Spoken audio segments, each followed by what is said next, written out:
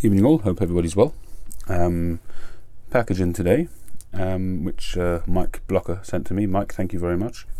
Some tins of Virginia Woods, and I must be honest, I was really curious to see what the dates on the tins would be on these, because I have made some London Fog from a current tin from 2017, and whilst it's very good and it tastes pretty much the same, it's not as good as the older one. Obviously the older one is much smoother and creamier.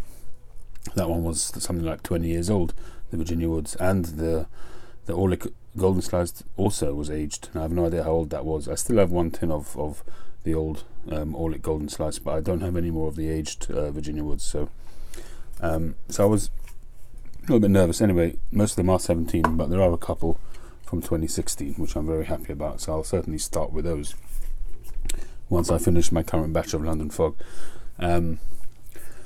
So Mike, thank you very much. Mike also sent me a koozie from his favourite, I assume that's his football team. I don't know if that's his local B&M or not. 5 Points Bottle Shop.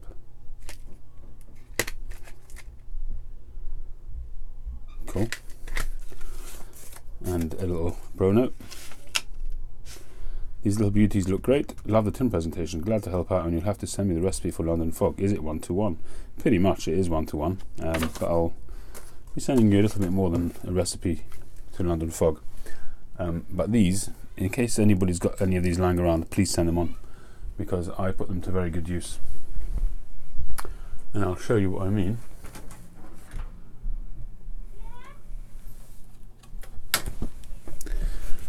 Being a photographer, I've got loads of little drives, backup drives, external drives, hard drives. I just put my little drives into there. They're the perfect size for the small hard drives, and that's what I do with them. So if I need some more of these, so if you've got any knocking around, I'll be more than happy to accept them. These are my little hard drive koozies, so thank you very much. Plus, Mike, being ever thoughtful, also sent me a little pack of 9mm filters, Peterson ones as well, which is very, very generous. Thank you very much. Speaking of filters, I'm about to have a bottle of Penzance, which I haven't had for a while now. After all this fuss about the special Latakia flake, I thought I'd do a little comparison and not a video comparison, just to myself. So I'm going to smoke some Penzance, and I usually smoke it in this, but I haven't smoked this since I went over to filters. So what I usually did, this is a calabash pipe from Phil Rivara, beautiful, obviously. What I usually did was I would take a pipe cleaner, cut it in half, and roll it up, and then put it in the middle there. I've done a video on that before. So if you have a calabash pipe, or you've got any way of accessing the interior of your pipe, whether it be a reverse calabash or a regular calabash, putting that inside just soaks up all the moisture. This one I used to get a bit of gurgle, and when I put this in, so it was about half the pipe cleaner, something like that, and I would just wedge it in at the bottom there, and no gurgle whatsoever. But now, in terms of filtration, I have nothing in there. So what I'm going to try and do now is roll up a whole pipe cleaner,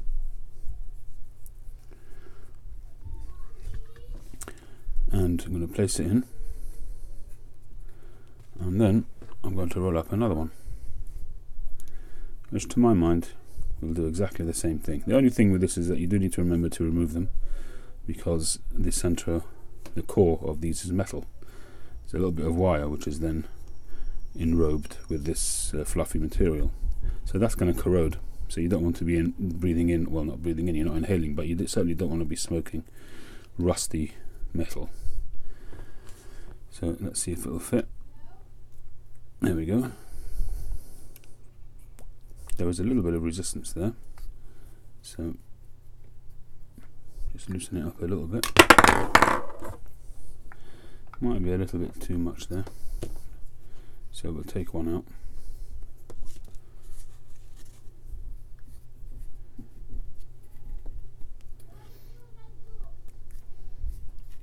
But I think that will be pretty much as good as,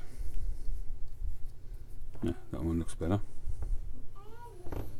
Pretty much as good as a filter, so we'll see how that goes. I will let you know. In the meantime, I'm going to enjoy this bowl. Cheers. Catch you on the next one. Mike, awesome. Thank you very, very much. I will find a way to repay you. I know you don't want it and you won't want it. and you're a good friend and you do it for friendship, but one good turn deserves another. Catch you soon. In fact, on the next one.